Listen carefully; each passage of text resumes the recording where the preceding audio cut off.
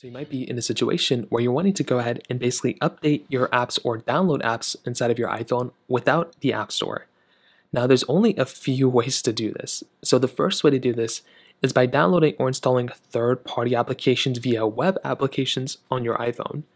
Now there's not like an unlimited amount of web apps that are available. So if you want, you can just make your way over to your specific iPhone like this, and you can go ahead and type in a certain application. So you can type in like iPhone web apps, and there can be a list of different like web apps that are available for your iPhone without having to go ahead and actually download them.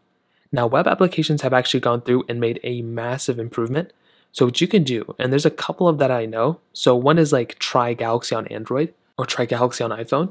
If you type in Try Galaxy on iPhone and you click on the first link right here, you can go ahead and basically add this specific link to your home screen by clicking the share button at the bottom and then scrolling down and basically clicking on add to home screen, which is right here.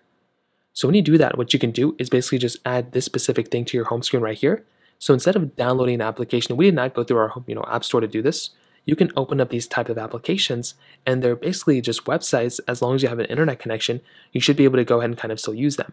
So this is an option. Like I said, this is an example. There's lots and lots of ones available. The only other way that I know of besides jailbreaking and all that stuff to download apps on your iPhone is basically by going through and essentially using your MacBook or your iMac or Windows PC or whatever to actually go through and download those types of applications from those devices.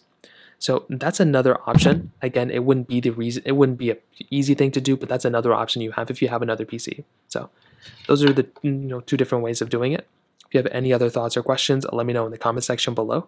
Hit the like button, that would mean so much, but definitely hit that subscribe button. More importantly than everything else, I love every single one of you guys. Hopefully I'll catch you guys in the next video. Peace out.